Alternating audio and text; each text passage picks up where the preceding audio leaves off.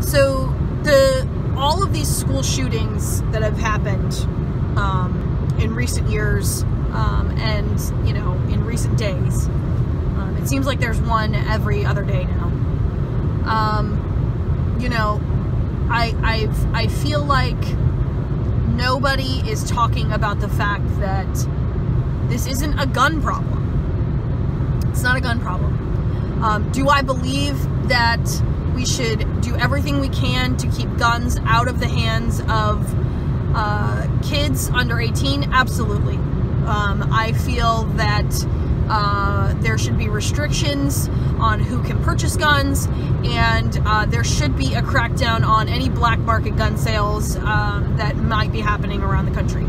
I fully believe that guns should be monitored and protected, but I also believe that I'm sort of lawful good over here, lawful good. So, it's in the amendment, it's in the Constitution, where we have the right to bear arms, we have the right to protect our homes, we have the right to do that in any way we see fit.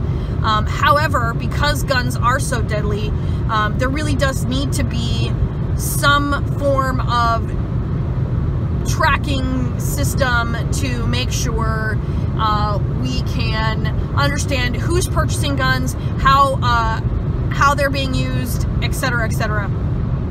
However, I do feel that the school shootings, in every single case, there's a school shooting. It's not about the guns. It has nothing to do with guns. It has everything to do with the psychology of depression, loneliness,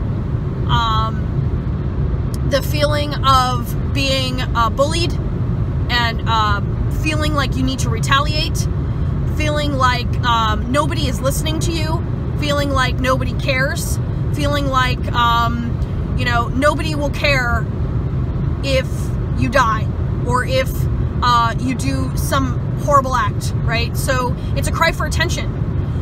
It's like when children throw temper tantrums in the middle of Target, okay? This is childhood behavior. This is childish behavior. So the behavior of the people that are going into the schools, it doesn't matter the age of the person. This is absolutely all about the mental stability of that person. And in many cases, the children who are doing the shooting, it's very much a cry for help. It's a cry for nobody's paying attention to me. I've been bullied. I need to retaliate.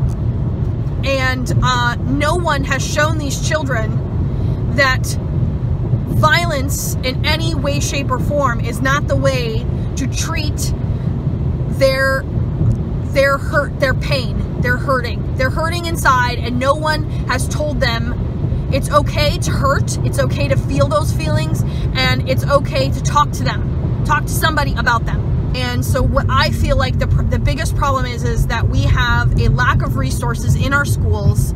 Our children are away from home most of the day, 5 days a week. So we have these people in their lives, these teachers and counselors and principals who are in their lives every day. And so it takes a village. And when you strip teachers and counselors from parental style teaching, it can seriously detriment the child.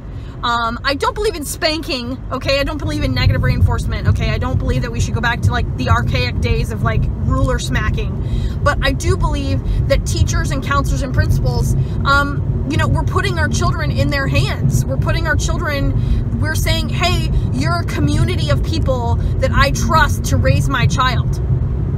And so we need to be giving them the resources, the money, the time to spend in developing our children's minds, and in doing that, making them well-adjusted and helping them realize that violence in any situation is not the way to deal with your own problems. That the parents of the children who lash out and do the shooting at the schools or retaliate in some violent way, these parents are good parents. They're well-intentioned, and I feel for them. I do, because No one should have to go through that. That is absolutely the most terrifying thing as a parent, to know that your child it was suffering so much that they resorted to violent behavior, and you couldn't see it. And the problem, part of the problem is when you do see your kids, they're putting on a face, because you don't see them all day. Their teachers see them all day, and their principals see them all day. And these are the people we need to be arming with, not guns. We don't need to be arming our teachers with guns. I think that's absolutely freaking ludicrous. We need to be arming them with money. We need to be giving them money, and we need to be paying them for their time and paying them for the resources that they are spending on our children. They see our children more than we do. And I don't even have kids, and I can tell you it takes a village. So we need to be allowing our teachers and our counselors at our schools to be more behaviorally aware of our children, and give them the resources to help our children find themselves. And, you know, their kids are maturing so fast these days. They're growing up so quick because they have access to everything. They have the Wikipedia, they have the Google, they have internet, all these things that, you know, we didn't have as, you know, Generation X. We didn't have that stuff growing up. So for me, it's like you're sort of spoon feeding your kids all of this information, and they don't know what to do with it. They have no flippin' clue how to register all of the information that is thrown at them every second of every day. And it's just getting very difficult to know right from wrong. And that's why we need to put less emphasis on academia, which reading and writing and arithmetic, right? Those are the core foundations of any society. However, the other part of society is communicating with other people and developing a community and developing, you know,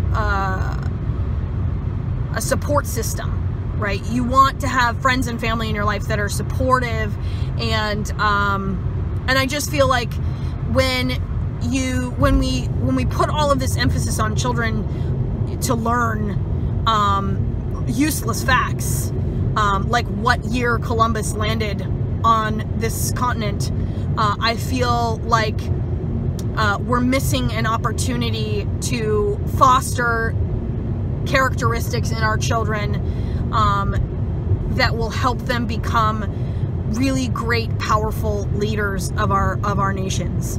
And as we're seeing these days, we need more compassion in our leadership.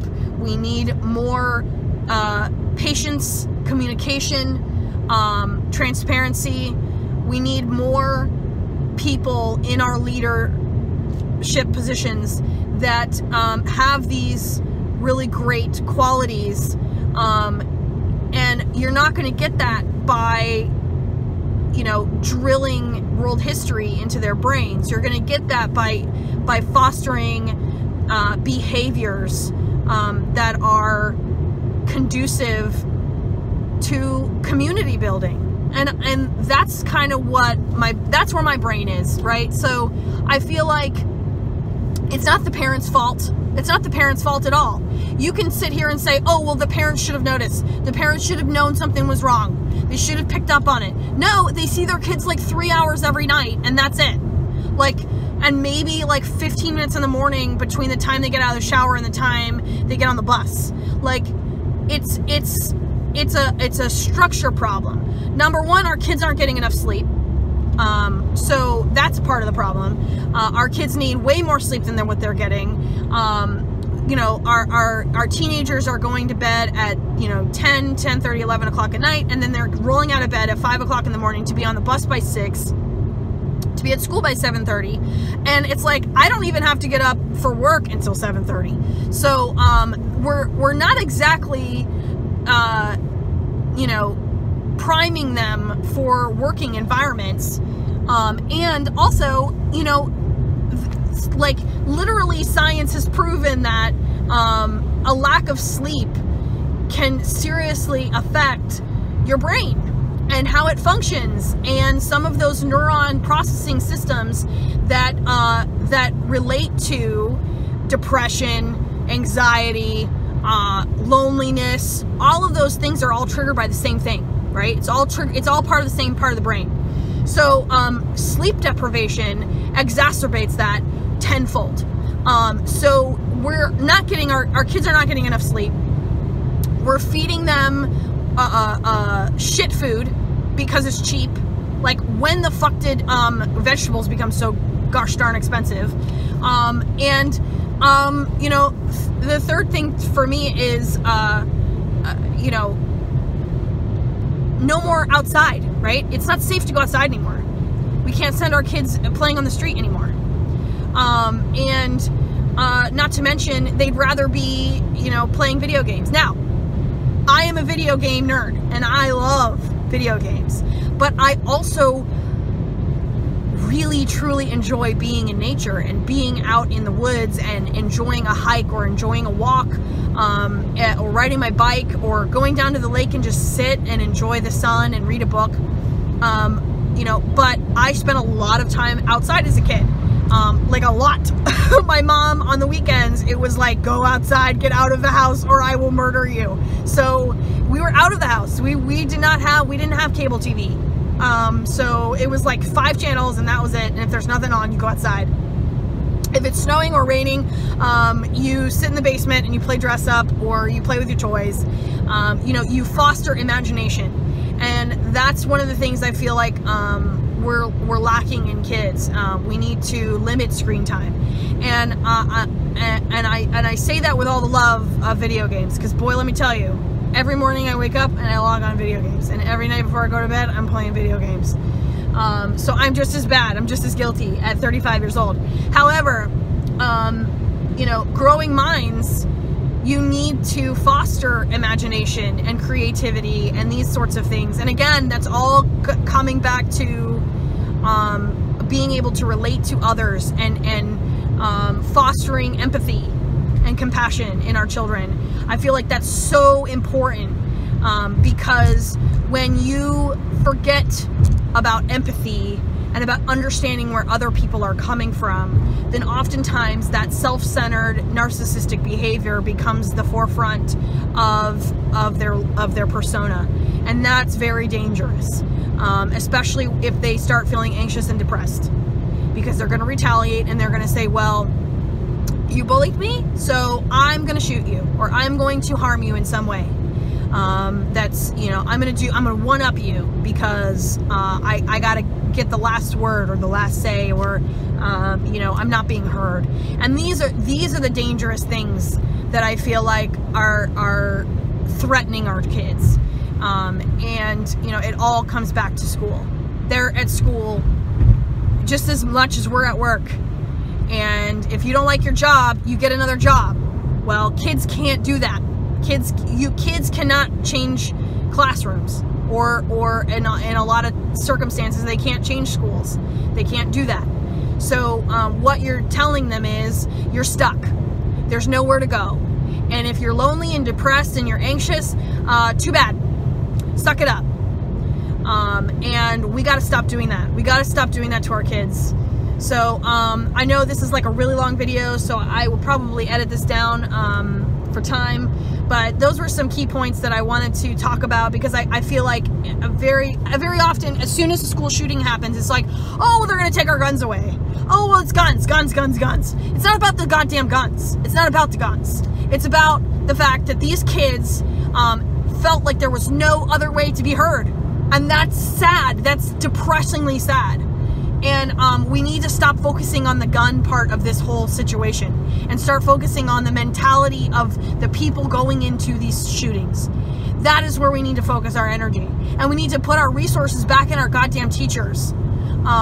you know, it's absolutely fucking ridiculous that our actors and our sports players make quadruple what our teachers make. I mean, teachers make maybe $45,000, $50,000 a year. Our sports players are making millions of dollars a year. Millions of dollars a year for playing a sport.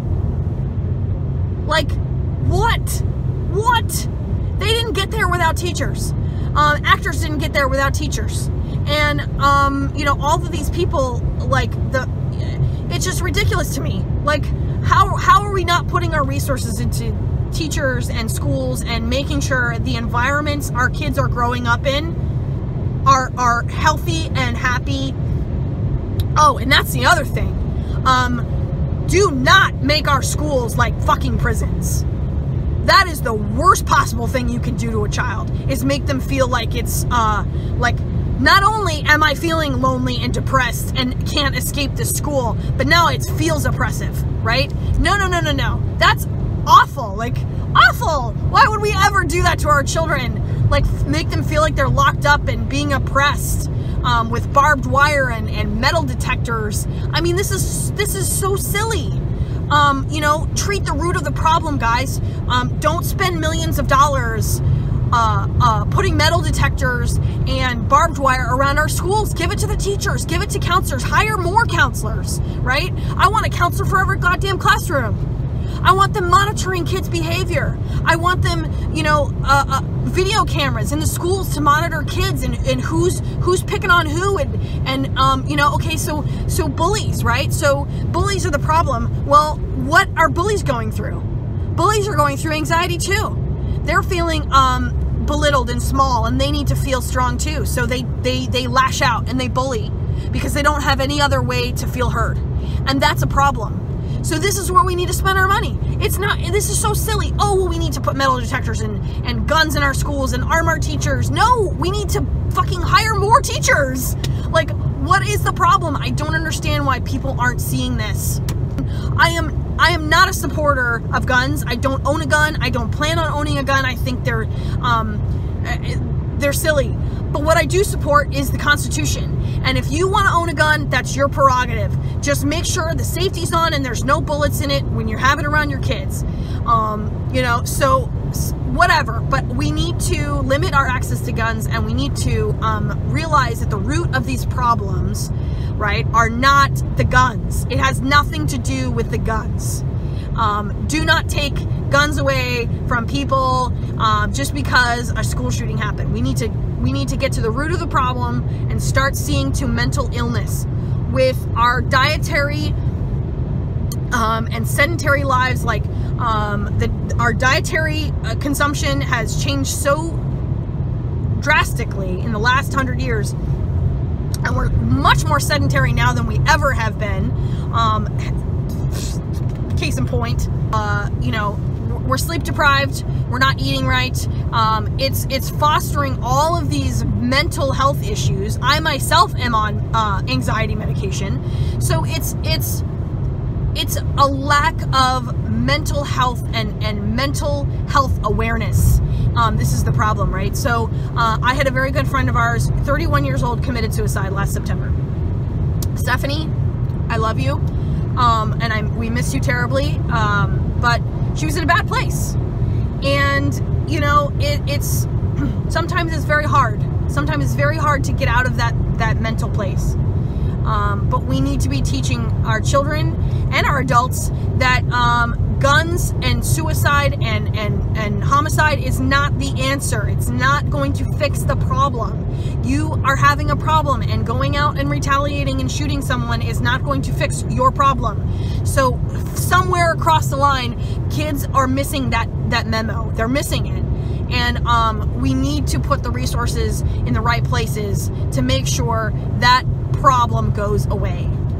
Yeah, thanks for listening to me ramble while I drive, and see you later.